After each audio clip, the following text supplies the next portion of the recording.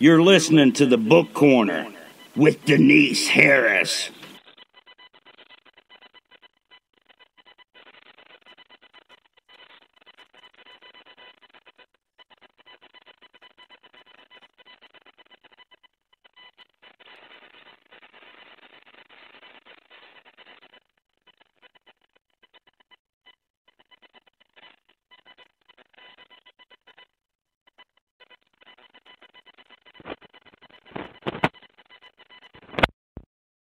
Is that better?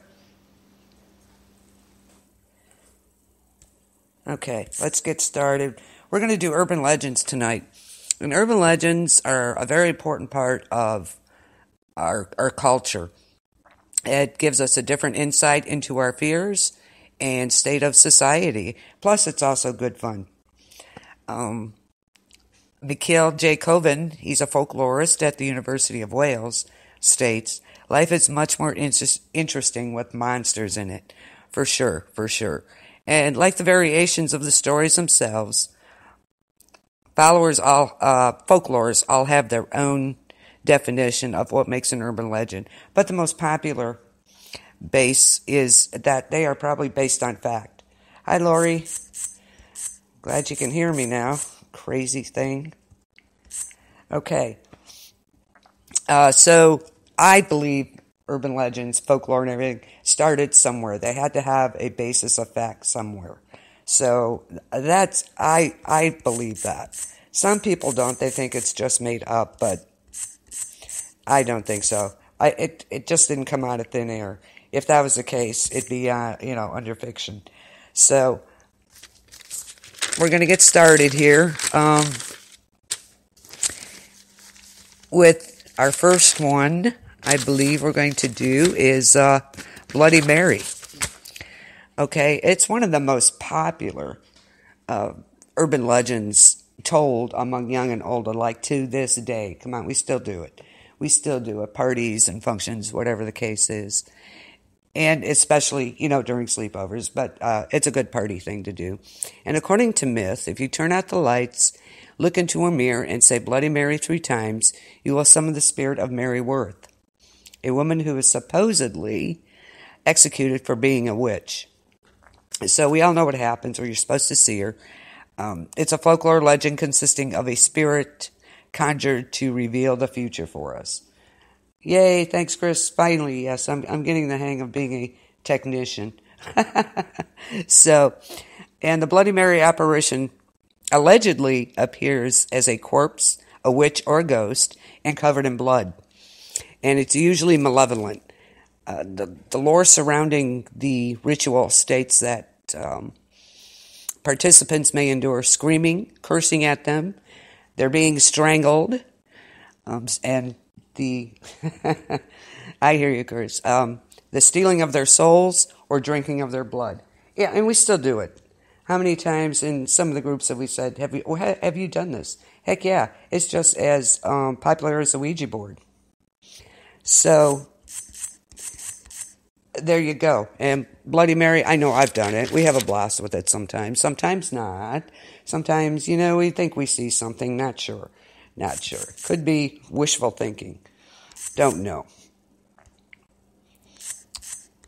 If there's a question or, you want to hear about a folklore, let me know. What's your favorite folklore?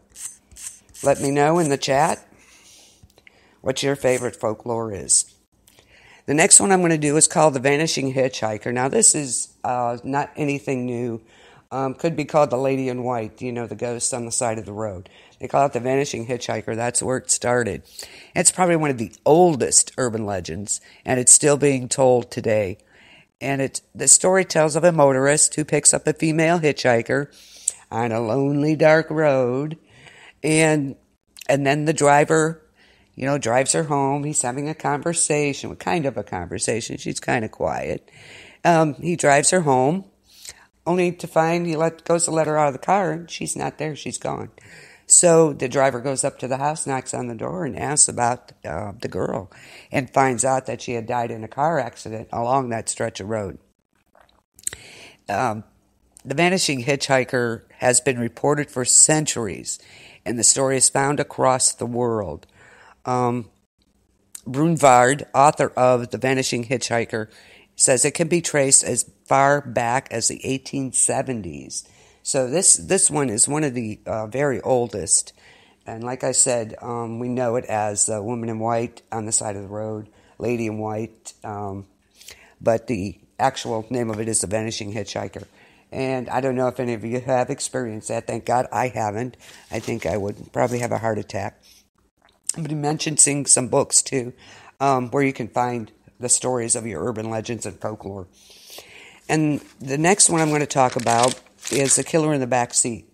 Now, I'm always, when I turn my car on, the first thing I do is look in the back seat, because this is not happening. I guarantee you, to me. That's the first thing I do. And with a big SUV, I look way in the back and the back seat. So The Killer in the Backseat, it's a popular urban legend that never seems to die. It tells the story of a woman who is driving alone down a dark, lonely road, of course, only to have a strange car pull up behind her and flash its lights. And at times it can ram the car or, constant, tailgating really, really close. And it's constantly, flashing its lights. Do you, Lori? Yeah, it's fun. Anyway, as she takes her exit and heads home, the car is still behind her, tailgating and kind of hitting her car a little bit. Not exactly ramming her, just tapping it. She pulls into her driveway and is ready to make a run for her front door because she don't know who this guy is, what is going on. But she hears a stranger get out of his car and yell at her to get back inside and call 911. The stranger was trying to protect her. In her back seat was a man who was holding a butcher knife, ready to stab her to death. The stranger had noticed his shadowy figure and flashed his lights and tapped her car to get her attention, after which the figure slouched back down. And each time the killer sat up, the stranger would use his high beams and, get the killer's attention, and he would slouch back down. So always check your back seat. Yeah, I'm not going there. Not going to happen.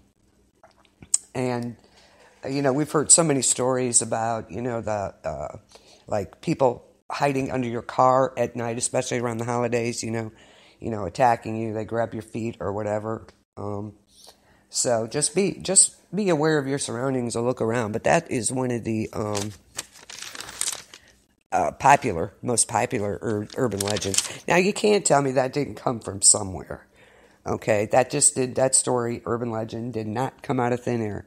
I really believe that all these have a basis somewhere. Somewhere in the history, you're going to find a relation to something that did happen. Excuse me. Okay, the next one is, and we all know, yeah, I always check my shower. Are you kidding me? Yes. When you get soap in your eyes, you start finding names for your guide dog.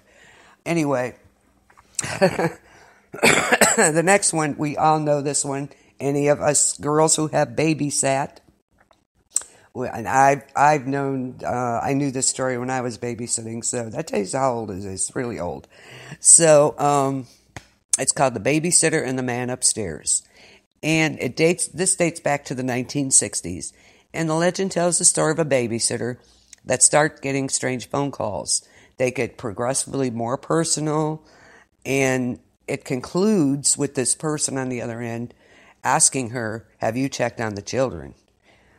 The babysitter calls the police, who proceeds to trace the call, immediately calls her back, telling her to get the kids out of the house immediately. The call is coming from inside the house. Yes, urbanlegends.com. Thank you, Chris. I'll give that a plug. That's one of the places you can go for a lot of urban legends. Anyway, the calls are coming from inside the house itself. The police arrive to find a man in the upstairs room where the kids are sleeping, but it's too late and the children have been brutally murdered. Yes, it does. There's tons of stuff on urban legends, which I think is interesting. And like I said, these just didn't come from storytelling. The storytelling are of ghosts and monsters and stuff. This is, I think there's a basis for it in the history. The Babysitter and the Man Upstairs is also, of course, we know has been adapted a number of times. When a Stranger Calls in 1979, The Sitter in 1977, and Amusement in 2008. Now, here's a good example. This is actually based on a crime that happened in 1950, March 18th to be exact, which is kind of weird. That's my dad's birthday. But 15-year-old Janet Christman was babysitting 3-year-old Gregory Romack. And she was babysitting, and a window broke and shattered into the living room. But the strange thing, the Romacks came home and found Janet Christman on the floor. She had been hit with a blunt instrument, but she had been hit, raped, and strangled. The kids weren't hurt, but she was. And the police couldn't figure out. They believe it happened from inside the house because none of the lights or the window itself, there was nothing wrong with it. It was just the glass. So they believed that the killer was already in the house, and it was a neighbor. They figured, I think his name was Mueller. He had been making inappropriate comments and gestures to her in the past. And of course, this was the 1950s. You did not do that. Now we would just punch him out. But they believe that's what the Babysitter and the Man Upstairs is based on. So there it is. There's the basis of your urban legend. So I like I said, I really believe that it comes from somewhere. So Lori, what's your favorite urban legend? Let me know. The next one I have is interesting. It's called Aren't You Glad You Didn't Turn On the Light? I don't know if anybody's heard of this one. I haven't heard of this one, so I found it kind of interesting. Legend is widely known across college campuses. And the legend says that two girls, they're about to have this huge test the next day. So one of the girls gets invited to a party, the other one stays back. When she returns to her dorm, she doesn't want to wake her friend up, so she doesn't turn on the light, doesn't make any noise. She just she goes straight to bed. But when she wakes up in the morning, she rolls over to find her friend had been brutally murdered during the night. And written on the wall in blood is the phrase, "Aren't you glad you didn't turn on the light?" Have you heard that one? That one I hadn't heard of. So that one I thought was interesting to me. There's just so many. It's hard to pick and choose. This one, anybody who doesn't like clowns better not listen to this one. I did not know about that one, about the Aren't You Glad You Didn't Turn On the Light? That's just downright creepy. These are creepy. I just can't. I can't imagine even doing that. The next one I have is called The Clown Statue. An urban legend tells the story of a babysitter who calls the parents to see if she can cover up this creepy clown statue. She's really freaked out about it. And it's in the corner. So she asks them if she can just throw something over it so she has to look at it. It's in the corner of the living room. The dad tells her very seriously, he's like, grab the kids, go next door and call 911. She's like, okay. She didn't have any other explanation. And once the police are on their way, she calls the parents back. And they then explained that they didn't have a clown statue. And furthermore, the kids had been complaining about a clown who watches them when they sleep. Oh, creepy. Okay, you know this one too. Dang, where'd you hear all these from? Oh, never mind. You're a writer. That makes sense to me. Never mind. Anyway, they were complaining about a clown who watches them while they're sleeping. And the parents had just, brushed it off as nightmares or imagination. They didn't take much stock in it. So, but the most popular version of the explanation for the clown statue is that, listen to this one, that it was a midget who had been living in their house for some time undetected, and when the babysitter came over, he didn't have time to hide, so he froze in the corner. Which I was like, okay. I thought it was kind of fun.